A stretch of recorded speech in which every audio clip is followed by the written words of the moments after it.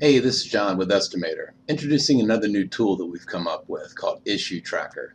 Now, Issue Tracker is a great markup tool that's built inside of SketchUp. So if you ever had a time where you wanted to, don't forget to change this or mark something up where maybe you're working with a colleague and you're sharing a model and you want that person to make an adjustment or a change, or maybe you're in your own models and you want to not forget to go back and fix something.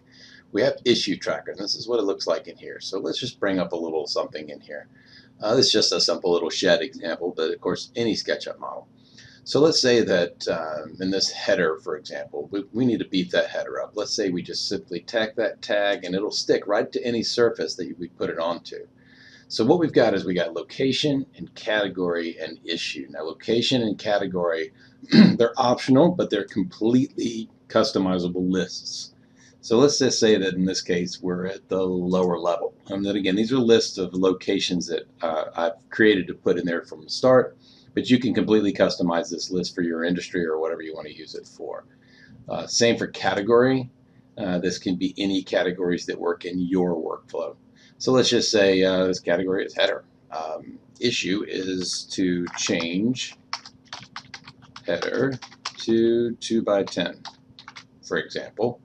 Click OK. Now what that's doing is it's creating a snapshot of that issue for the report that we're going to show you here in a minute.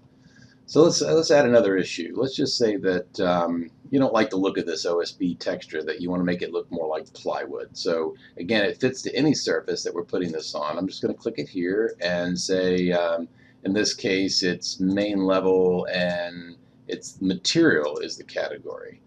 So we could say change material to plywood, for example. Maybe you've got a different texture you'd rather see that in. We'll click OK. Let's do one more. Let's say that the slab down here, that we want it to be thicker. Right now it's 4 inches. Let's say we want to say foundation. Let's put it in as slab, and the issue would be to change thickness to 5 inches for whatever reason. So click OK. So now we've marked this thing up for these things that we want to correct. So at any time we can go up to our extensions, and right now I've got the trial version on here. Now in this toolbox here, or in this menu, you're able to put your company information in there. This is much like the reporting in Estimator. You can put your company information in, which is global, and what this will do is actually save with your SketchUp plugin itself. Editing job information, this information is stored with the file itself, so it's just specific to the job you're working on. This is adding an issue tracker here. You can edit the issue tracker that you added. You could export it to the data to a CSV file, which you really don't need to do because I'm going to show you this nice little report.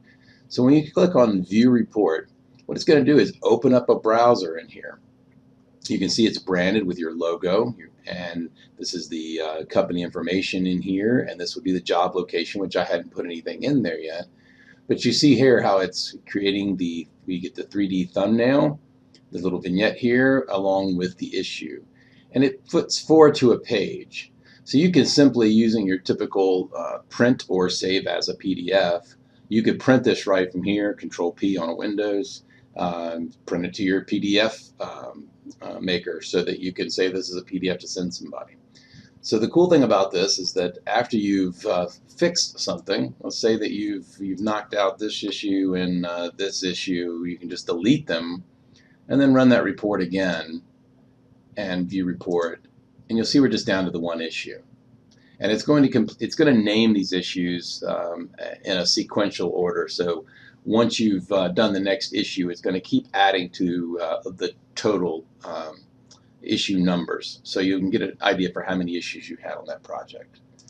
So that's Issue Tracker, and I think it's going to be a great little tool no matter what industry that you're in. Anybody that's working on a SketchUp model that needs sort of a markup tool inside of SketchUp can benefit from this. So thank you for watching.